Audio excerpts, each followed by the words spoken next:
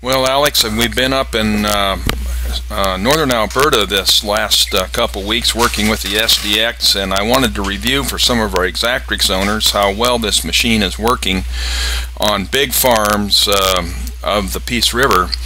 And there's been several SDXs converted to 60 feet as banders, and we've been able to improve the life of the unit by using a large chrome insert in the banding unit to provide runs of up to 20,000 acres before service. These 60-foot machines, in this case a 62-footer, are normally set on 12-inch band centers. And we add the Martin closing wheel as well as the new improved scraper. And this machine is able to band with virtually no soil disturbance. Very, very clean placement of the nutrients. Very happy with the way the SDX has been performing in northern Alberta. Well, let's go take a look at the opener, and as you can see here, this is the tool that's used for banding, and now it's for banding and seeding. And you'll notice that the seed tube is missing. We've removed that, and we have a diffuser seed release that releases the seed in a rearward direction. And so we're using some of the same techniques of banding as far as the scraper is concerned, the same tool that can be utilized to actually band the crop and established an excellent crop of spring wheat or winter wheat, garbanzo beans, even mustard. The diffuser is small enough that we can get mustard seed through the system. Here's an SDX set up for seeding with a yielder drill, and this has been a machine that's been somewhat problematic in the beginning, but now we understand how to make this machine work. Here's the diffuser and the technical aspect of the unit, and you can see the seed release is coming around. The little red berries are being released rearwardly, and it's diffused in 40,000 slots to get that seed to drop right in a narrow seed band. It's about 3/4 of an inch in width. A major improvement in endurance. Once again, there are the seed slots, about 40 thousandths in width, and they diffuse the air and yet allow the seed to drop uniformly right into the bottom of the seed slot in a rearward direction. And of course, there's the TIO holder. So we can also band with this unit, and we can also use starter 1034.0 with the unit. So it has a lot of powerful combinations that can be utilized. The same machine can be used to band pre-plant for corn. It can be used to seed spring crops. Well, let's go take a look at what we did here to get it set up. We of course have the nylon set nuts that retain that scraper. Have to loosen those, get those off. We've got to get the seed tube out of there. So that's removed, and we learned over time that the seed tube was really a problem. And once that seed tube's out of there, man, you can really lay the seed in there. Here we are getting ready to put the bracket on to retain the spring.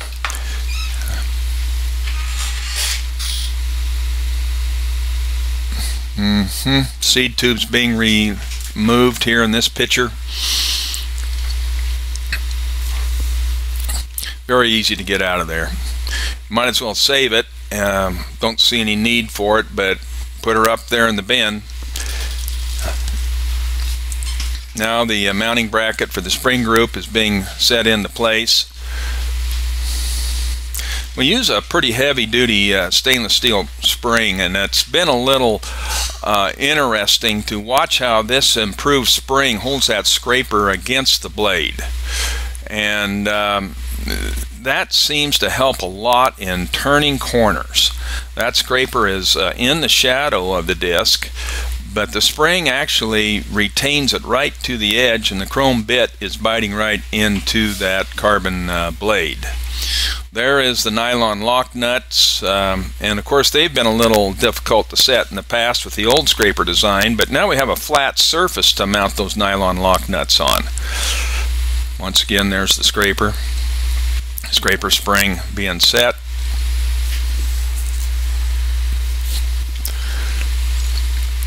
front guard. That keeps the corn stalks from flying through, or the sunflower stalks, or cotton stalks especially. Keeps them away from the opener seating area.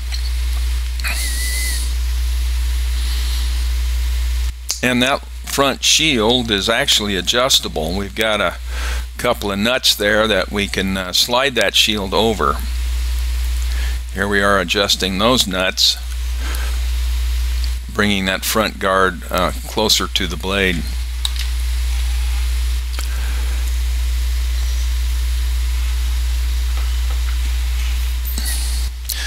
Shield's been adjusted.